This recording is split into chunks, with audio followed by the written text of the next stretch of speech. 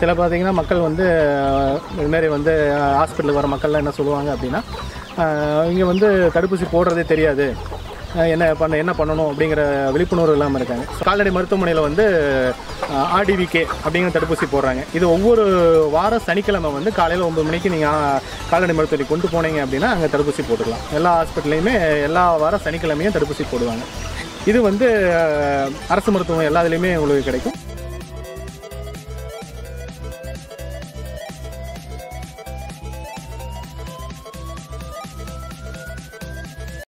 வணக்கம். நம்ம எப்போதும் பண்ணையாளர்களையும் அதாவது ஒரு கிராமத்தில் சுயதொழில் செய்யும் அதாவது நாட்டுக்கோழி வளர்ப்பவங்களும் தான் நம்ம நேர்காணல் செய்கிறோம். அவங்க வந்து அதில் உள்ள லாபத்தை மட்டும் தான் சொல்கிறாங்க, தெளிவாக சொல்கிறாங்க. அவங்களுக்கு வந்து ஓரளவு தான் அந்த நோய் மட்டும் அந்த விழிப்புணர்வு இருக்குது. அந்த நோய் தெரியணும் ஒரு கால்நடை மருத்துவரை நம்ம போய் நம்ம அணுகணும். அதே மாதிரி தான் நம்ம சேனலுக்கு வந்து ஒரு கால்நடை மருத்துவர் வந்து நேர்காணல் பண்ணலாம் வந்து. வணக்கம் சார், உங்களை பற்றி சொல்லுங்கள் சார், என்ன பண்ணுறீங்க? என் பேர் வந்து டாக்டர் செந்தில்குமார். நான் கால்நடை மருத்துவராக நாமக்கல் மாவட்டத்தில் இருக்கேங்க. இப்போ பார்த்தீங்கன்னா வந்து நம்ம வந்து நாட்டுக்கோழி வளர்த்துறதுலேயே மிகப்பெரிய சவாலான விஷயம் அப்படின்னு பார்த்தீங்கன்னா ரெண்டு தான். ஒன்று நோய் மேலாண்மை, இன்னொன்று வந்து தீவன மேலாண்மைங்க. இப்போது ஒரு விவசாயி வந்து ஒரு 10 கோழி வச்சுருக்காப்புல அப்படின்னா வந்து அவருக்கு வந்து தீவன மேலாண்மையோட வந்து நோய் மேலாண்மை தான் ரொம்ப முக்கியம். ஏன்னா வந்து அவங்க லாபகரமாக தொழில் நடத்தணும்னு நினைக்க போகிறதில்ல, வீட்டுக்கு தேவையான முட்டை கறிக்காக அவங்க கோழி வளர்த்திருப்பாங்க. ஆனால் அந்தமாரி இருக்க கோழியுமே நோய் மேலாண்மை தெரிஞ்சால் மட்டும் தான் நம்ம நல்லபடியாக காப்பாற்ற முடியும். ஸோ அதனால் வந்து இப்போ நோய் மேலாண்மை பற்றி பார்க்கலாம். இப்போது கோழியில் பார்த்திங்கன்னா வச்சுங்க, நாட்டுக்கோழி பண்ணைக்கோழியில் இருக்குது. இப்போ வந்து பண்ணைக்கோழிலாம் பார்த்திங்கன்னா நிறைய தடுப்பூசி, நிறைய வைத்தியம், நிறைய மருந்துகளும் கொடுப்பாங்க. நாட்டுக்கோழிக்கு அவ்வளோ பெருசாக நம்ம எதுவும் தரதில்லை. ஏன் காரணம்னா இப்போ இயற்கையாகவே பார்த்திங்கன்னா நாட்டுக்கோழிக்கு வந்து கொஞ்சம் எதிர்ப்பு சக்தி அதிகம். பொதுவாகவே கோழி வந்து நோவு வந்தால் நோவுக்கு தாங்காது. இப்போ மற்றபடி மாடாவது வந்து ஒரு நாளைக்கு ஒரு நோவு வந்துச்சு அப்படின்னா அது ஒரு வாரத்தை கூட தாங்கும். ஆனால் கோழியால் அப்படி தாங்க முடியாது. ஏன்னா வந்து அதோட உடல் அமைப்பு அப்படி. இப்போ நோய் மேலாண்மை அப்படின்னு ஆரம்பிச்சிங்கன்னு வச்சுங்க, இப்போ நாட்டுக்கோழியை பொறுத்த வரைக்கும் மெயினாக பார்த்திங்கன்னா ஒரு 4-5 நோய் தாங்க.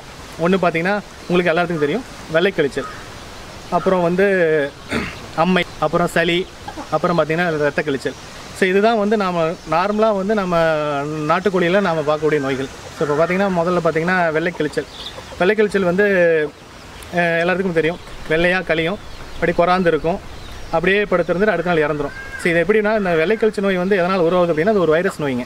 இந்த வைரஸ் நோய் வந்து நம்ம சீதோஷ நிலை மாறுவது, இப்போ வந்து கொஞ்சம் பனிக்காலம், மழைக்காலம் அந்த டைமில் பார்த்திங்கன்னா அது ரொம்ப வேகமாக பரவும். ஸோ அதை வந்து நம்ம முதல்ல தடுக்கக்கூடிய ஒரே விஷயம் வந்து தடுப்பூசி தாங்க. நம்ம வந்து நோய் வந்ததுக்கப்புறம் தடுத்துக்கலாம் அப்படின்னு நினைக்கிறது வந்து மிகப்பெரிய தவறுங்க. ஃபஸ்ட்டு வந்து நம்ம அந்த நோய்க்கு வந்து தடுப்பூசி தான் முக்கியமாக ஃபஸ்ட்டு போட்டாகணும். ஏன்னா வந்து இது வைரஸ் நோய்க்கு வந்து நம்ம மருந்து எதுவும் கிடையாது. வந்ததுக்கப்புறம் வந்து வைத்தியம் பண்ணுறது பார்த்திங்கன்னா வச்சுங்க, அதுலேயே நிறைய வகை இருக்குங்க. ஒன்று வந்து மைல்டாக இருக்கும், ஒன்று வந்து சிவியராக இருக்கும். நீங்கள் முதல் நாள் பார்ப்பீங்க நல்லா இருக்கும், அடுத்த நாள் இறந்துடும். ஸோ அந்தமாரி வர நோய்க்கெலாம் நீங்கள் வந்து வைத்தியம் பண்ண முடியாது. ஏதோ குறாந்துக்கிட்டு இருக்கிறதுக்கு மட்டும்தான் நம்ம வந்து நாட்டு வைத்தியம், இல்லைன்னா வந்து 2-3 நாளைக்கு நம்ம வந்து ஆன்டிபயோட்டிக்ஸ் அதுமாதிரி எதுவும் கொடுக்கலாம்.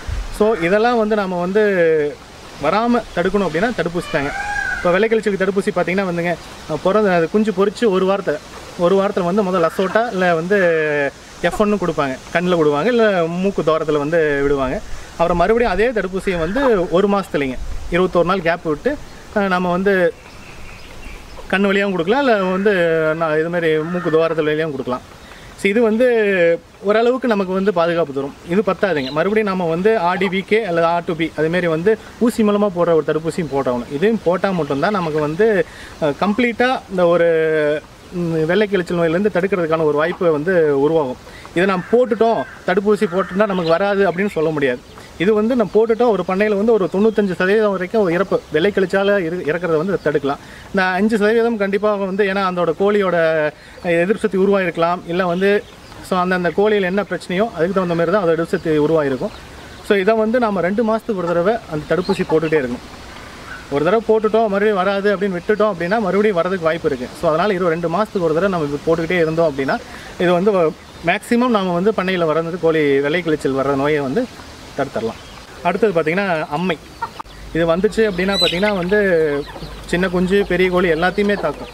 ஆனால் வந்து சின்ன குஞ்சில் தான் அதிக பாதிப்பு இருக்கும். இப்போ பெரிய கோழி அந்தளவுக்கு பாதிப்பு இருக்காது. சின்ன குஞ்சில் வந்துச்சுன்னா கண், உதடி இது இடுக்கு. ஸோ இந்த இதிலெல்லாம் வந்துச்சு அப்படின்னா அதனால் தீனி சாப்பிட முடியாமல் தீனி எங்கே இருக்குன்னு தெரியாத அது மேலே இறந்து போயிடும். ஸோ இதுலேயே இன்னொரு வகை இருக்குங்க. பார்த்தீங்கன்னா வந்து உள்ளே வந்து புண்ணு, வெளியில் வர புண்ணு வந்து உள்ளே வந்துடும். அப்படி உள்ளே வர்றப்போ பார்த்தீங்கன்னா அது கண்டிப்பாக இறக்க நிறைஞ்சிடும். ஏன்னா வந்து அதனால் வந்து மூச்சு விட முடியாது, சாப்பிட முடியாது, அதனால் கண்டிப்பாக இறந்துடும். இந்த மேலே வர்றதை வந்து நம்ம வந்து மேலே இந்த மருந்து போடுறது, அதாவது வந்து நாட்டு வைத்தியம் கூட பண்ணலாங்க. இதுமாரி வந்து வேப்பங்குழுந்து, மஞ்சள் இதை அரைச்சி தொடங்கினா கூட ஓரளவுக்கு நம்ம கட்டுப்படுத்திடலாம். ஆனால் இதுக்கும் தடுப்பூசி இருக்குங்க. இது வந்து எப்போ போடணும்னா ஒரு 6 வாரத்துக்கு அப்புறம், 6 வாரத்தில் ஒரு தடுப்பூசி, அதுக்கப்புறம் 9 வாரத்தில் ஒரு தடுப்பூசி. இதை போட்டுட்டோம் அப்படின்னா வந்து நம்ம வந்து அம்மை உரல் நோயை வந்து தடுத்துடலாங்க. ஏன்னா இது அம்மைக்கு ஒரு தடவை தடுப்பூசி போட்டுவிட்டால் போதும், மறுபடியும் போடணும் அவசியம் இல்லை. ஏன்னா இது வந்து அதோட வாழ்நாள் முழுசும் அதை எதிர்ப்பு கொடுத்துட்ருக்குங்க.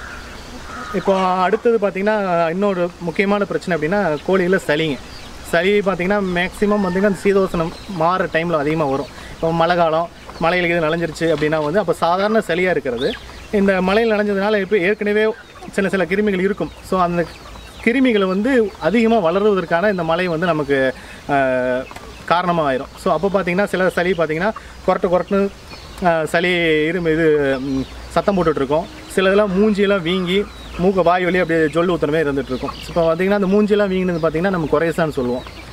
குறைசா வந்துச்சு, இது ஒரு பாக்டீரியா, அதாவது ஒரு நுண்ணுயிரியால் வர நோய்ங்க. இதுக்கு தடுப்பூசி இருக்குது.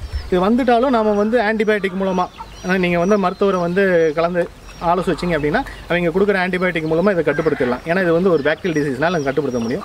இதுலேயே பார்த்திங்கன்னா இன்னும் இந்த வைரஸால் உருவாகிற சளி இருக்குங்க. ஸோ அந்தமாரி சளி இருக்கிறதுல நம்ம தடுப்பூசி போடணும். ஐபின்னு சொல்லுவோம். அது மெயினாக வந்து நாட்டுக்கோழியில் அதிகமாக பரவாது, பண்ணை கோழியில் அதிகம் வரும். ஸோ அந்தமாரி வரைக்கும் நாட்டு வைத்தியம் இந்த சளிக்கு நமக்கு நல்லாயிருக்கும். பார்த்திங்கன்னா மெயினாக வந்து மிளகு, மஞ்சள், அப்புறம் வந்து இந்த குப்பைமேனி கீரை, ஸோ இதன் மூலமாக நம்ம கொடுக்கறதுனால வந்து ஓரளவுக்கு இந்த சளி தொந்தரவு வந்து நம்ம காப்பாற்றிடலாம்.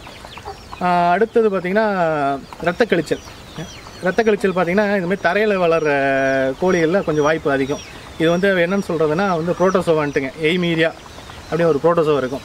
ஸோ அது என்ன பண்ணுன்னா மலைக்குடல் இருக்குது பார்த்தீங்களா கோழியில், அதில் வந்து முட்டை வச்சு மலைக்குடல் வீக்கம் வந்து, ஸோ அதனால் வந்து வெளியில் கழிச்சல் இருக்கிறப்ப வந்து ரத்தமாக வரும். ஸோ இது வந்து ஈஸியாக பரவுங்க.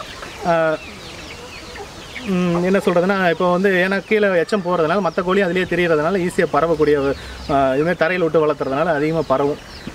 இப்போ அதுக்கும் வந்து நம்ம வந்து தீனிலேயே வந்து காக்சிடிவ் ஸ்டாட்டன் இருக்குங்க. இதுமாரி வந்து தீனிலேயே கலந்து கொடுக்குற அளவுக்கு மருந்துகள் இருக்குது. அப்படியே இல்லாமல் மறுபடியும் இதுமாரி ரத்த கழிச்சல் தெரிஞ்சது அப்படின்னாலும் இதுக்கு ஆன்டிகாக்சிடியோசிஸ் அப்படின்னு மருந்துலாம் வந்து கவர்மெண்ட் ஹாஸ்பிட்டலையும் கிடைக்குதுங்க. நீங்கள் போய் இதுமாரி பிரச்சனை அப்படின்னு சொன்னீங்கன்னா வந்து ஹாஸ்பிட்டலில் நீங்கள் வாங்கிக்கலாம்.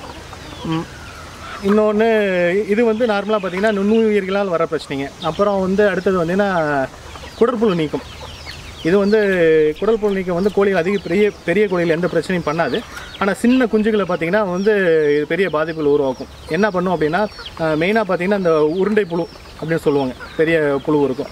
இது சத்தை உறிஞ்சிக்கிறது மட்டும் இல்லாமல் என்ன ஆகுதுன்னா கொஞ்சம் வர்ற பாதை, அதாவது வந்து குடல் பாதையில் இருக்குது, அதெல்லாம் அடைச்சிக்குங்க. அதனால் என்ன ஆகுது அப்படின்னா வந்து தீனி திங்க முடியாமல் அதனால் அப்படியே இருந்து இறக்க நேரிடும்.